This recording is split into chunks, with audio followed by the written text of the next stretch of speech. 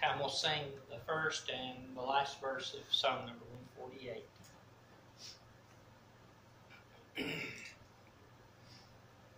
You know, each morning when we awaken, we should take at least a moment to realize that we will have to make a series of choices that comes our way throughout the day. Like, that's what life is, really. Life is looking at our day and realizing that we have a series of choices to make each and every day. And for those of us who have not yet made the decision to become a faithful follower of Jesus Christ, a Christian, or for those who have had that chance and have done so and have fallen away, they've either yet not realized the true importance the Bible places on their eternal soul, or they have known this maybe in some times in the past, but are trying their best now as fallen Christians to not think about it. For those who are Christians, those who have evidenced their love, their honor, and their obedience to the Word of God, a day's choices will evidence how seriously they take the vows they have made to God in becoming a Christian. However, for those who have not yet become a Christian, or for those who have fallen away, all the choices they choose to make during the day, with possibly the exception of one, have really no bearing at all on their eternal destiny, for their choice to follow the God of this world has been made. Having had the last of my daughters to get married a couple of weeks ago has caused my mind to study upon the subject of marriage and its true importance in our lives. That being so, for the next couple of Sundays, I plan on sharing with you some lessons on the subject of marriage, possibly touch on some things that we've touched on in times past, but these kind of things can continue to help us in our everyday walks of life as Christians because of the fact that God likens the marriage relationship to the relationship that we have with Christ as Christians in the church. Having said that, I would like to now ask each of us a question. How many people do you think really understand that when they take the wedding vows in marriage, that they have actually made a vow to Almighty God? You may have noticed what I said in my opening remarks about the fact that in becoming a Christian, we evidence our love, our honor, and our obedience to the Word of God. And these same vows are those which we say to our prospective spouse as we begin our journey in marriage.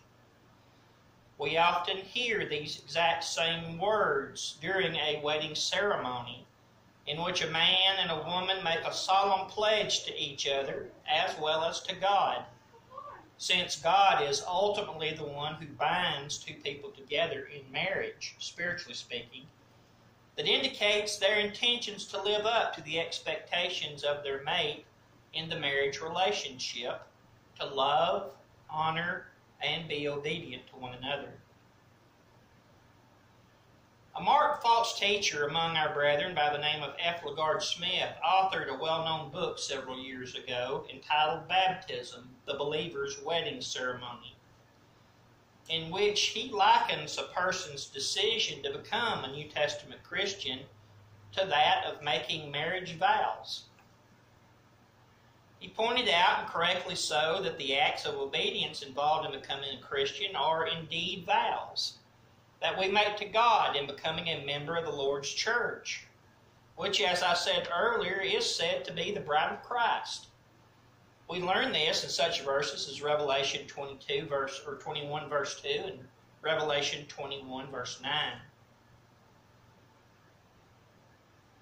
Though F. LaGard Smith attempted to illustrate the great beauty in the similarity between these two life-changing relationships that occur in our lives, that of marriage and that of becoming a Christian, much could be said about the opposite side of the coin, about the world's seemingly lax view about both of these things, the marriage relationship and being a Christian.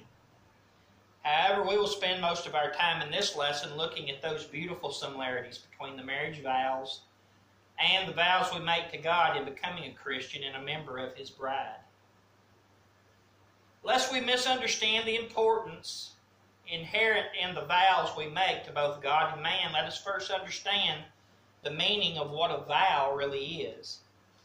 According to most reliable religious scholars, a vow is described as properly a wish expressed as a petition to God, or in votive obligation, according to Strong's Hebrew and Greek dictionaries.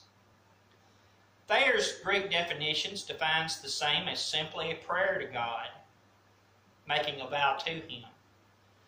When we look at the worldly definition of the word, since not all people who take the vows of marriage do so in a religious sense, so to speak, Merriam-Webster's 11th Collegiate Dictionary defines the word vow as a solemn promise or assertion, specifically one by which a person is bound to an act, service, or condition, which gives us basically the same meaning as those used by our religious scholars. From this we see the importance of taking or making a vow because it is a petition to God that illustrates one's obligation to fulfill what they have proclaimed in that vow. Though some who choose to get married in this world may choose to write their own wedding vows, the most common wedding vows that we are familiar with are those that contain the words to love, honor, and obey. When one makes a vow to love their husband or wife, under what conditions does he or she make those promises? The answer to this question, for those of us who may have forgotten, is the same for both the bride and the groom. They make the promise to love each other with these conditions: to have and to hold from that day forward, for better or for worse, for richer or for poorer, in sickness and in health. And those words pretty well cover all of the various aspects of one's life, or their life that they will spend together. This is true in the marriage relationship as well as our spiritual relationship with God. The meaning of love seems to be a point of contention in the world today, in both the physical aspects of life and the spiritual areas of life. However, the meaning of love in the Bible is quite clear in the inspired words of John, as he tells us that true Bible love includes the keeping of the commandments of God. In other words, being obedient. Notice what he says in 1 John 5, verses 2 and 3. By this we know that we love the children of God when we love God and keep His commandments. For this is the love of God, that we keep His commandments. For His commandments are not burdensome. Of course, we should have this same attitude toward our spouse when we are asked to do something. Those commands are not burdensome. So a Christian illustrates their love to God in their own obedience to the commands of God. And yet, what does God command of both the husband and the wife in the following words of the Apostle Paul in Ephesians chapter 5, verses 22 through 31? Notice what Paul says by inspiration of the Holy Spirit concerning our obedience to one another and our obligations as husband and wife. He starts at verse 22 by saying, "Wives, submit to your own husbands as to the Lord. For the husband is head of the wife, as also Christ is head of the church, and He is the Savior of the body. Therefore, just as the church is subject to Christ, so let the wives be to their own husbands in everything.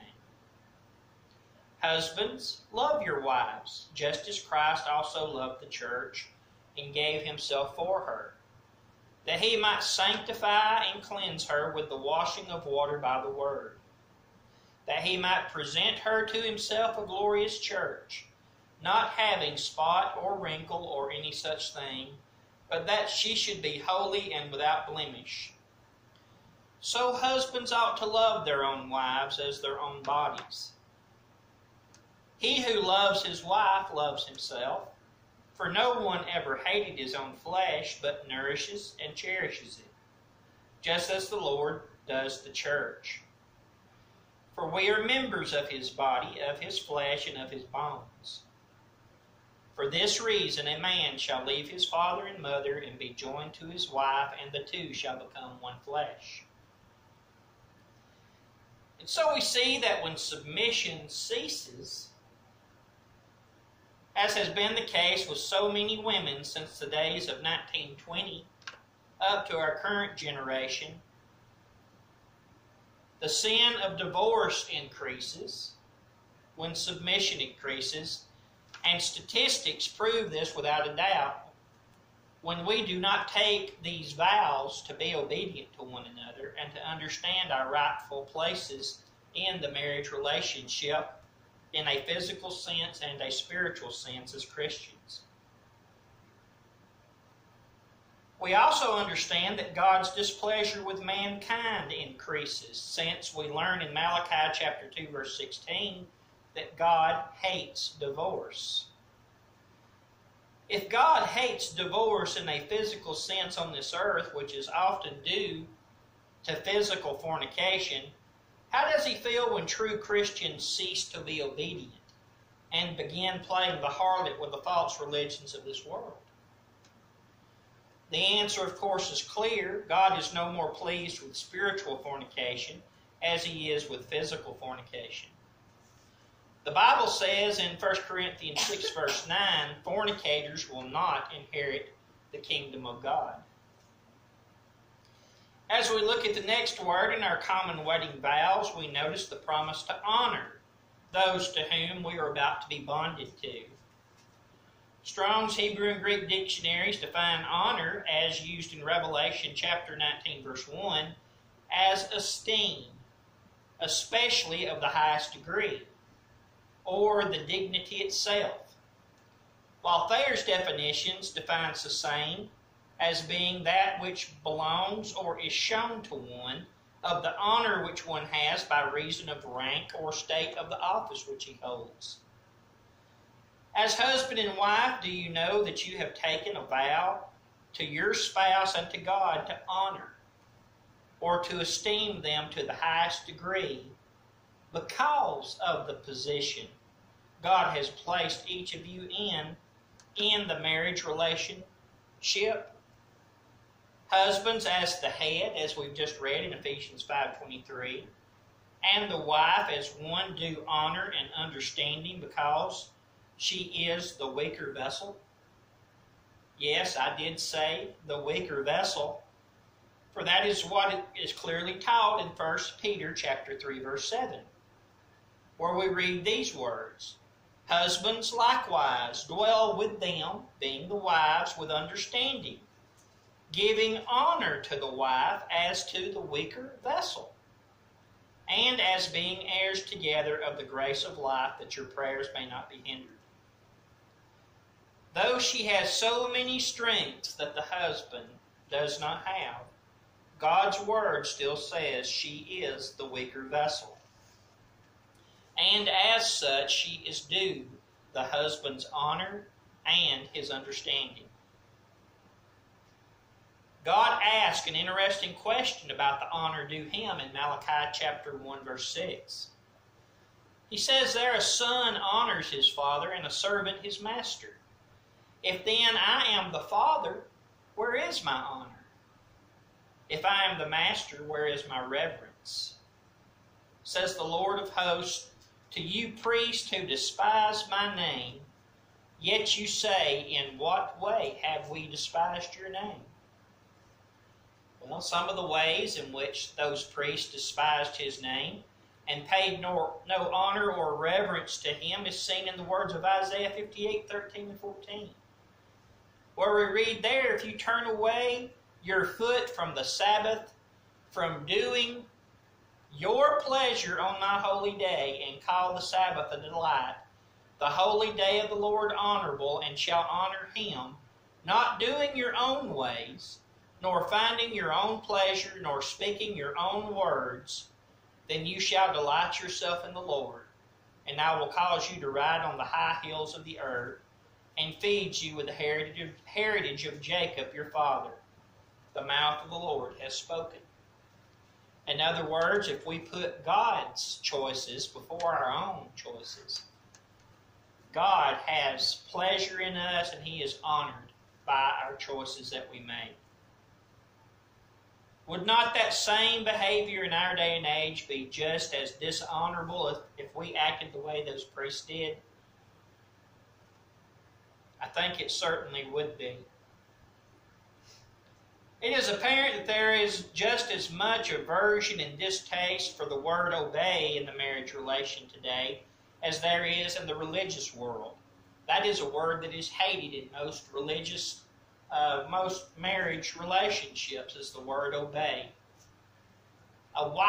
Some wives actually despise the thought of having to obey their husband. And likewise, many husbands despise the fact that they have to honor and reverence their wife as a weaker vessel in many cases. People have been taught to hate their respective roles in the marriage relationship that God has set up. Many have confused the word obey with the word liberty and act as if obedience to the word of God somehow includes doing only what one feels is pleasing to oneself instead of doing what is pleasing to God that is written. Did God accept such obedience in the Old Testament time? Well, of course He didn't. You may recall the words of the prophet Samuel in 1 Samuel 15 and verse 22. And Samuel said, "Hath the Lord as great delight in burnt offerings and sacrifice as in obeying the voice of the Lord? Behold, to obey is better than sacrifice, and to hearken than the fat of rams." In other words, all of the outward appearances that man tried to offer that are really their own devices here on this earth as being pleasing to God, thinking they're being pleasing to God, is actually not what God requires of man. He requires them to obey His voice and do what He says, because obedience is better than sacrifice.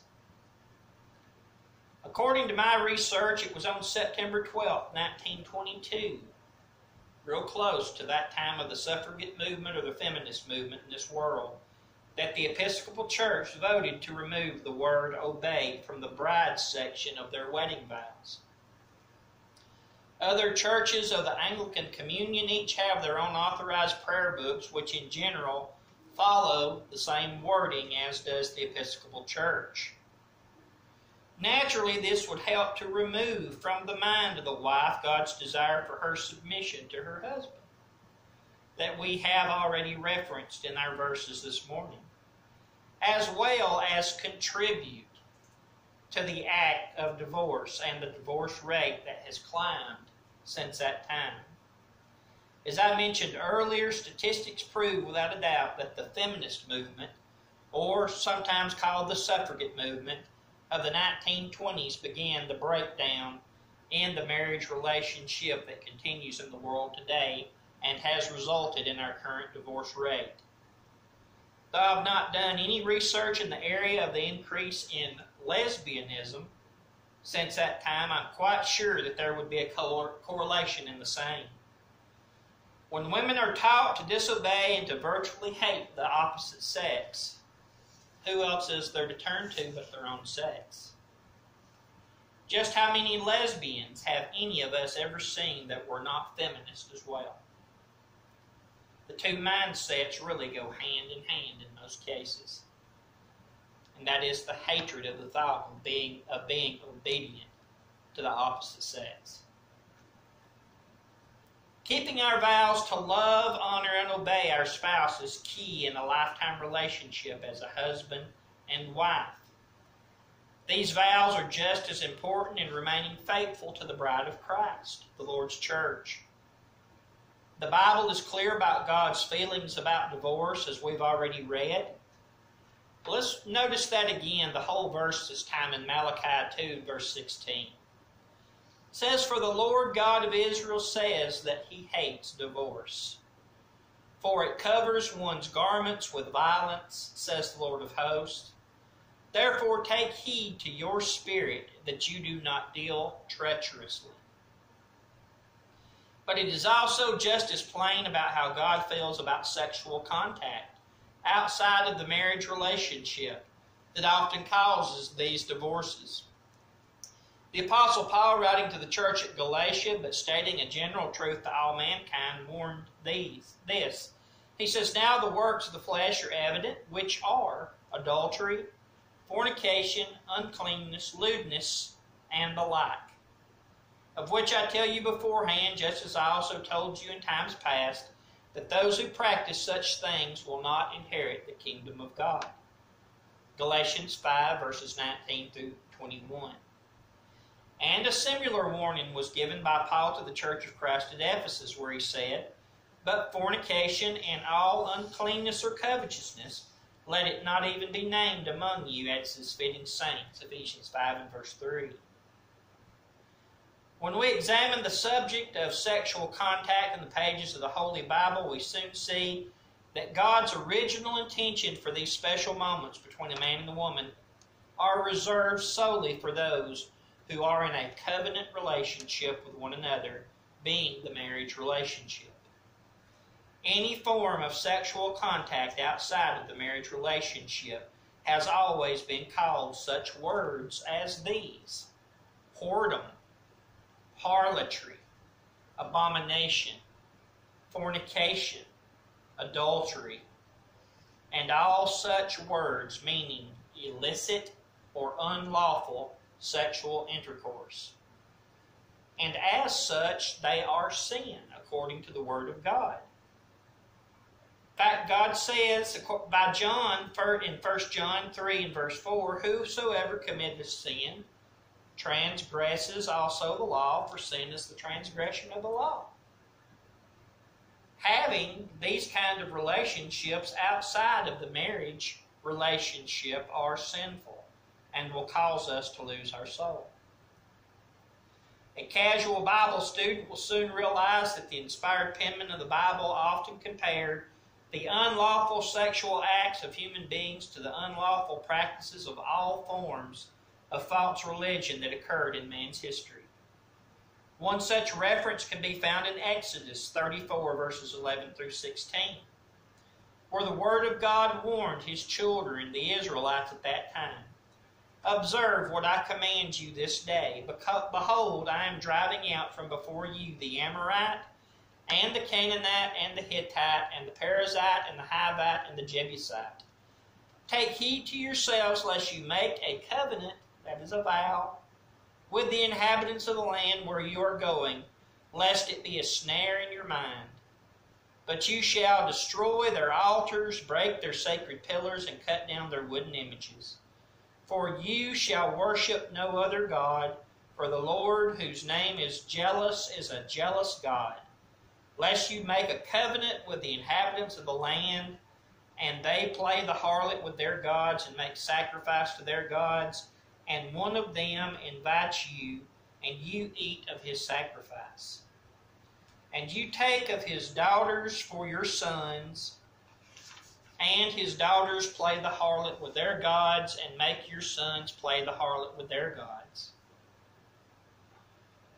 We read another such comparison from the words of the prophet Jeremiah concerning the nation of Israel in Jeremiah chapter 3, verses 8 and 9. These verses say, "Then I saw that for all the causes for which backsliding Israel had committed adultery, I had put her away and given her a certificate of divorce. Yet her treacherous sister Judah did not fear, but went and played the harlot also. So it came to pass through her casual harlotry that she defiled the land and committed adultery with stones and trees." Since it is plain to see that God views the relationship He has with His chosen people as a type of marriage relationship, should it surprise anyone that the rise in the world's divorce rates also seem to correlate with the rise in the number of false religions in the world? As has often been stated by our brethren, God's intentions for marriage is one husband and one wife for life. Should it surprise us then that God, though He is change the mode of worship in times past has never proved of a multiplicity of religions or religious division, such as we see in denominationalism today. And yet mankind treats God in much the same way and worse, as the same way he treats the sacred bond of marriage in many cases, proving his contempt for the vows that he makes in this life that are supposed to be lifelong.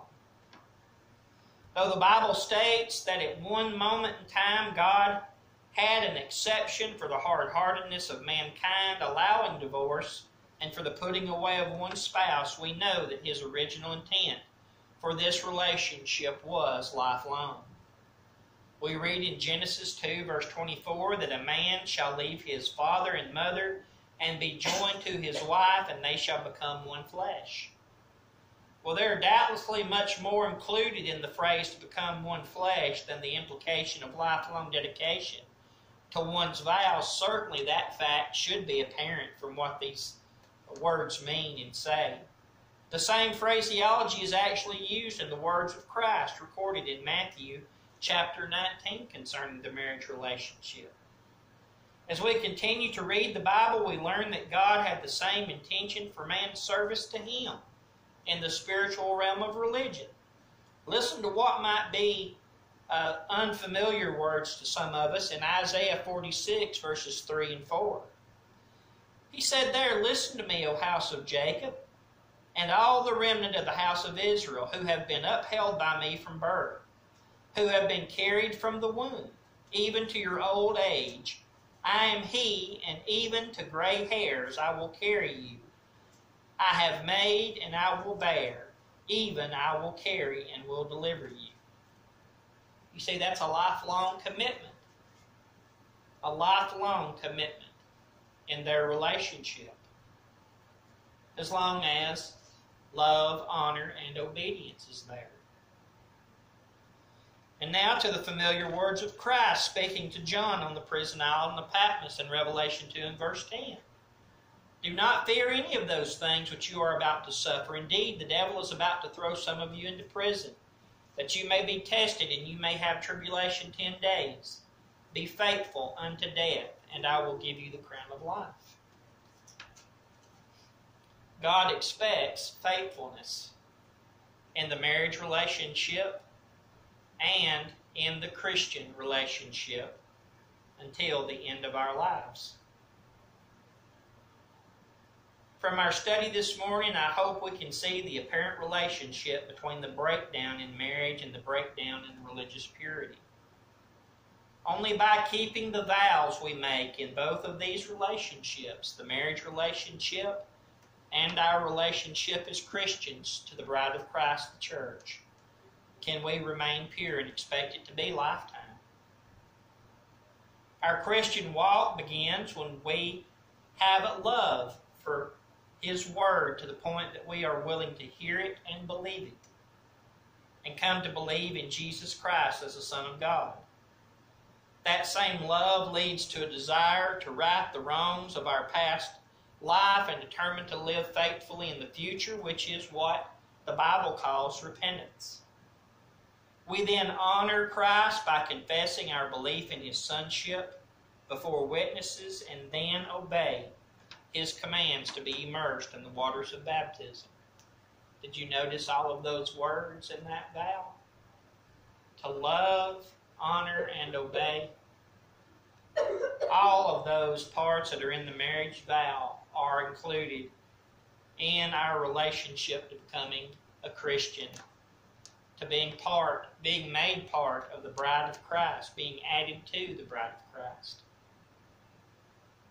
The Bible says after we have obeyed Christ in baptism, we are then added to Christ's church, which is called His bride in Revelation. And this is just, as we've seen, the importance that the Bible places on this relationship is the same importance that He places on our relationship in marriage. The world has a very flippant attitude toward the marriage relationship. If you've never noticed that before, just talk to someone who's been recently married. Or just talk to someone who knows other people who's been recently married. And listen to the things they say about the marriage relationship. So many people don't even go into a marriage relationship even thinking that it will last, much less with the intentions to make it lifelong. Many of them go into it thinking, well, if this doesn't work out, I can just simply get me another mate. And in many cases, that's exactly what they do.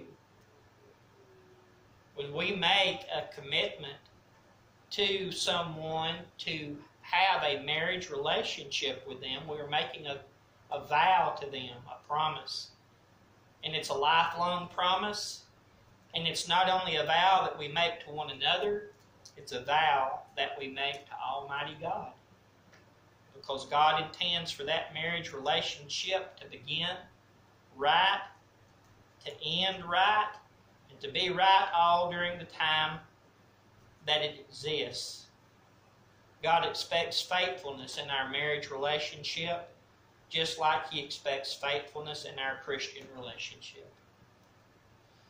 That being said, the lesson is yours this morning. If you have a need to respond to the gospel invitation in any way, we pray that you would make your needs known as we sing the invitation song at this time. Song number 148, first and last verse.